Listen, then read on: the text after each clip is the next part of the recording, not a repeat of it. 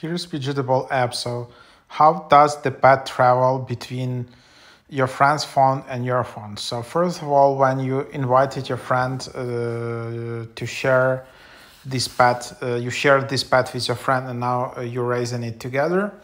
So now in the top, you will see the time. So this is the time when this pad will come back, and you can see that like you can just rename how you call your friend, that you are co-parenting this pad. So that's what it is, and then you're co-parenting it. If you don't want to wait, you can just take this pad home. You have 3 transportation options to choose from to deliver the pad between your phones. By car, it takes 60 minutes. By plane, it takes 10 minutes. By rocket, it takes 1 minute. Then there is pad interaction. You can send some tap miss pad and the pad will receive your miss and pass it to your friend. Tap care reminder to remind your friend to take care of the pad in time. So yeah, you can use all of these methods. And then there is love interaction. You can send pad notes. When you and your friend co-parent a pad, the pad will run around on your phone and help you deliver messages. Please tap on pad notes to leave a note and send it to your friend.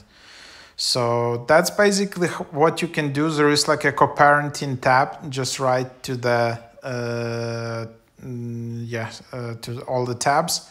When the pet is not at your home, you will see the friend badge near the pet's house in the top, and then you can't feed it, you can't do anything, everything is grayed out. So that's because your kind of pet is at friend's home.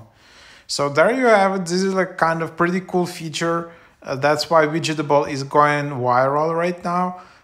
This is originally a lock screen widget app where you can install different types of lock screen widget. But with this pad feature, it's kind of got a lot of traction. People like this interaction with each other, but not just sending like, stupid messages to each other in a lock screen, but interacting via pad. So that just makes it more fun.